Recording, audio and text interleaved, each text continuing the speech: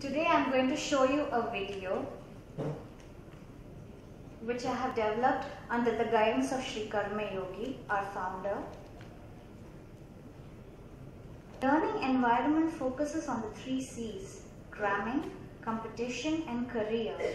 In order to bring out the genius that is present in every child, these 3 C's have to be replaced by curiosity, creativity and confidence. I came across a very interesting definition of holistic learning. Learning from your whole being. Is such an education possible? Can children be encouraged and inspired to give their whole? One approach towards such a learning is to understand the relationship between abstract facts to arrive at a greater knowledge. As Aristotle quotes, the whole is greater than the sum of its parts. This is one of the lessons which we have converted into a video. This is my son's first standard ICSE textbook lesson, The Kite. It talks about a child who is trying to fly a kite but is unsuccessful. So he goes through this whole experience in learning how to fly the kite. Now we are going to see, this looks really dull. It doesn't interest the child. It is a textbook lesson. So how we have developed this into a very interesting video which captivates the child. Roy has a new kite. Look at Roy. He looks very happy. We feel happy when we have a pleasant emotion of intense joy or excitement. Why do you think Roy is happy? Roy is happy because he has a new toy. Very good. When do you feel happy? Look at Roy's kite. A kite is a flying toy made of paper. It is flown in the wind with the help of a long string. The string is tied to the frame of the kite. We have to adjust and pull the string to make the kite fly higher. Do you know where the first kite was made? Kites were invented in China around 2,800 years ago. Kites were used for measuring distances, testing the wind, lifting men, signaling and communication. The first image is of a kite which is used for lifting men. Do you know what the second image is? Yes, it is called a parachute. It is also a form of kite, but it is a modern-day kite used for lifting men. The first kites were made of silk and bamboo. Silk is a cloth made from the cocoon of silkworms. Bamboo is a plant with a thick, long stem.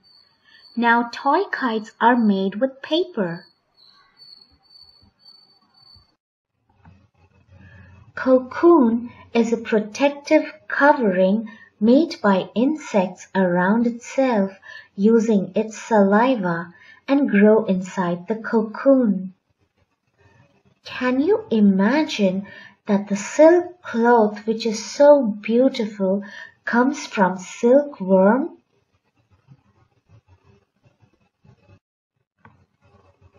Look at the silkworm cocoon. Look at the silkworm inside.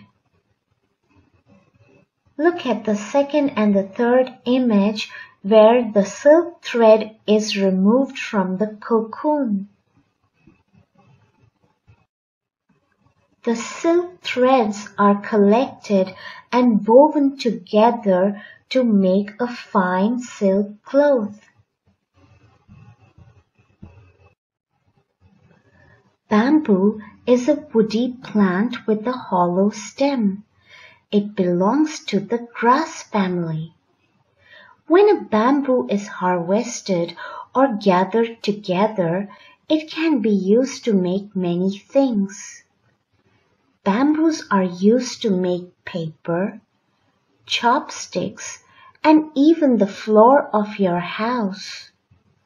It is one of the fastest growing plants in the world. In China, people eat some parts of the bamboo plant called shoots. The stem of the bamboo plant is very strong and bendy. That is why it is used to make the frame of kites. Roy's kite is also made up of bamboo and paper. Oh no, we almost forgot about Roy and his new kite. Roy is very happy about getting a new kite. He is trying to play with it. But Roy is sad. He cannot fly his kite. Sadness is the feeling of loss, despair, grief, helplessness, disappointment, and sorrow. It is quite the opposite of being happy. But why is Roy sad? He just had a new kite. Yes, he is sad because he is unable to fly his new kite. Can you remember when you felt sad? Roy runs up and down the street with his kite. Still, the kite does not fly high. Look at Roy. He is a good boy. He does not give up and keeps trying. To enjoy the kite, we have to learn to make it fly high. Only by trying and working hard we can learn anything. Then Roy goes to Ijaz's house. The two friends try and pull the kite. Ijaz is Roy's good friend. It is always good to trust your friend when in need. When you work together, you can accomplish any task. But the kite just comes down again and again. Do not give up, Roy and Ijaz. You will definitely succeed. Here comes Ijaz's grandmother. Go to the park, says Ijaz's grandmother. It is windy there. Whenever we keep trying and do not give up, someone definitely comes to help us. Your grandmother is your mother's or father's mother. In many families, a grandmother lives with her children and grandchildren. Does your grandmother live with you? Is she your mother's mother or father's mother? Does she tell you stories and give you sweets? What else does your grandmother do? Ijaz's grandmother asks the children to go to the park. A park is a large open area of land with grass and trees. It is usually surrounded by fences and walls. People can walk in the park and children can play in it. Do you have a park near your house? Do you play in the park? What else do you find in the park?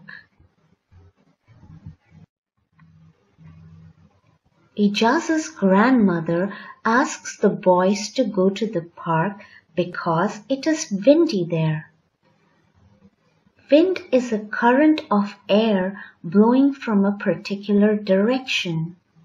Kites are heavier than air and need more wind or moving air to lift it up.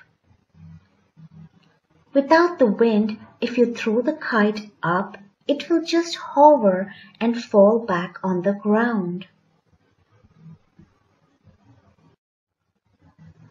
The boys Run to the park. Now Roy's kite can fly in the wind. It is always good to listen to your elders as they are experienced. Ijaz's grandmother gave them a good advice. Ijaz and Roy listened to the grandmother. Now they can enjoy flying their kite in the park. A family is a very integral and important part of your life. Some children have big families, some have small. The elders in the family help you to grow intelligent and strong.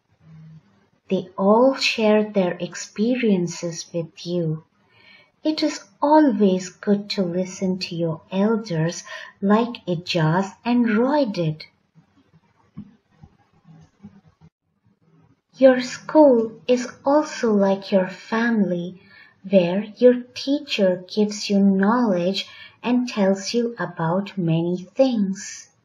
You spend a lot of time studying with your friends and spending good time. If you want to be happy, always give respect to your elders. Listen to them. Show love and kindness towards your family and friends. Help everybody around you. Thank you for watching patiently. This is exactly how, it's just an approach, it's an idea. This is how we need to expand each and every lesson to make it more interesting for our students. Thank you very much.